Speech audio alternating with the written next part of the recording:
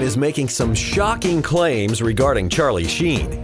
They report the HIV-positive actor has been caught on video performing oral sex on another man, and they've seen the clips.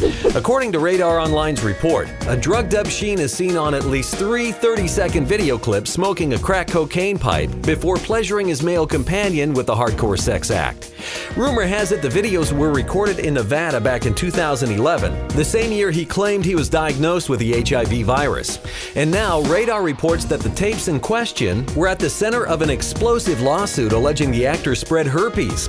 According to the $20 million lawsuit, the plaintiff claims Sheen lured the man to his hotel suite and told him he had no venereal diseases.